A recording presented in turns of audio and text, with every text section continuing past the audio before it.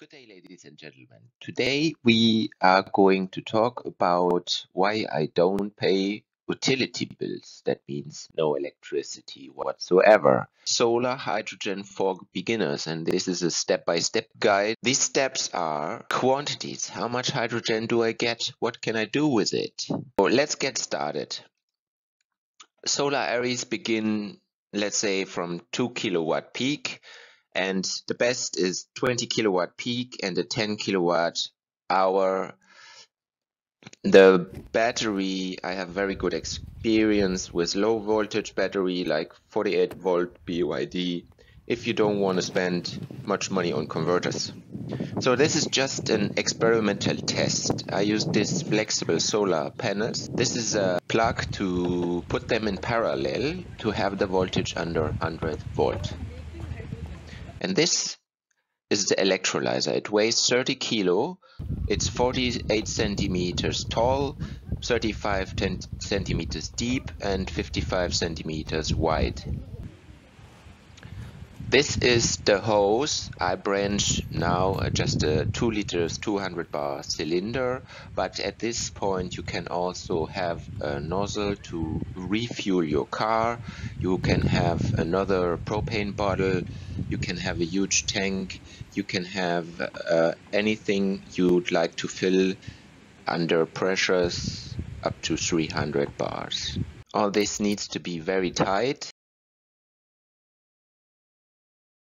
That's the way it looks like. This is the version 2.1. It's just the MPP tracker.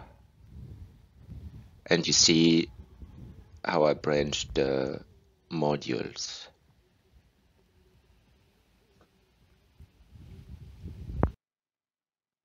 So about hydrogen quantities.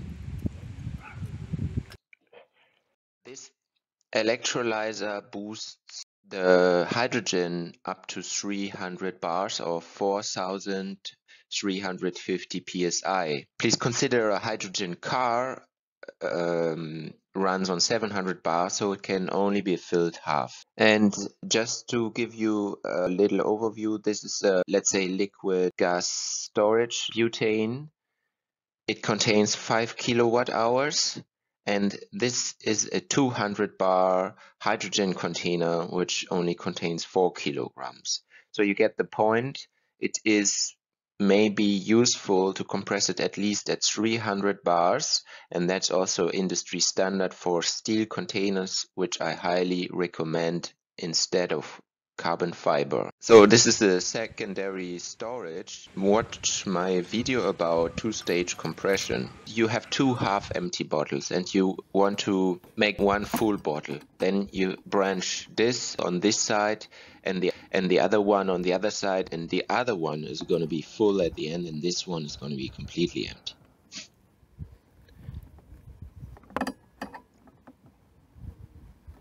Yeah, these fittings should be tightened thoroughly, but not too much. Every leak is a loss. These cables go in this way to the electrical equipment.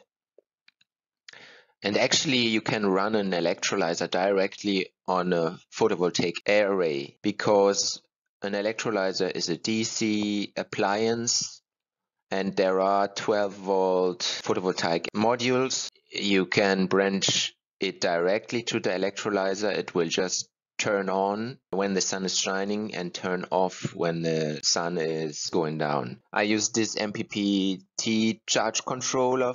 Most stationary appliances have inverters, and it has a PV smart switch which could activate further loads like an electrolyzer.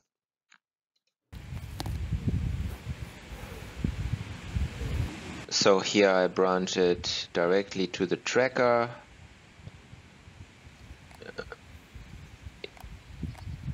I think these connectors are a little lumpy.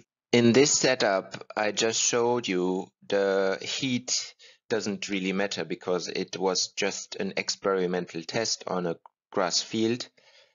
But If you want to run the electrolyzer on a long time, we just make a little excursion to the lab, because the electrolyzer will emit heat and you can either use this heat or cool it. This is just a cooling setup. When the temperature is too high, I just run it to ambient air. So you can preheat it to have a high amperage or a high load directly. This is a self-regulating heating device with ARTEX certificate. Temperature should be rising as far as the relay is on. The water is just deionized water. I use this filter, but there's also an internal filter. Up to 40 degrees. I will switch on the pump, which is USB. So now let's talk about the compression. So the booster can take up to 448 liters a minute. For this demonstration purpose, all there's left to do now is connect these.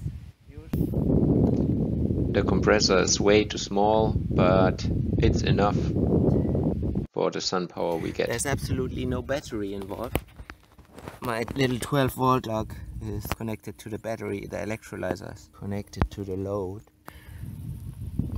No cobalt, no lithium. Yeah, right now I have just 8 modules of 10 connected. I will switch on now the electrolyzer.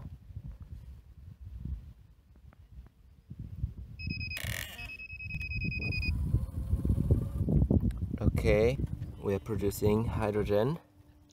It's running at 10% of its capacity.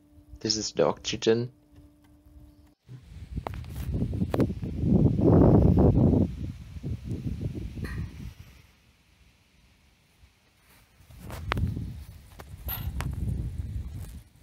It produces 160 norm liters per hour at full load.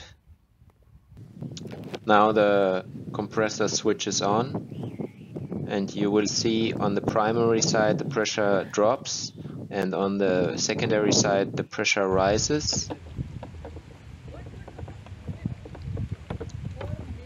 Also, the compressor is now fed by the photovoltaics.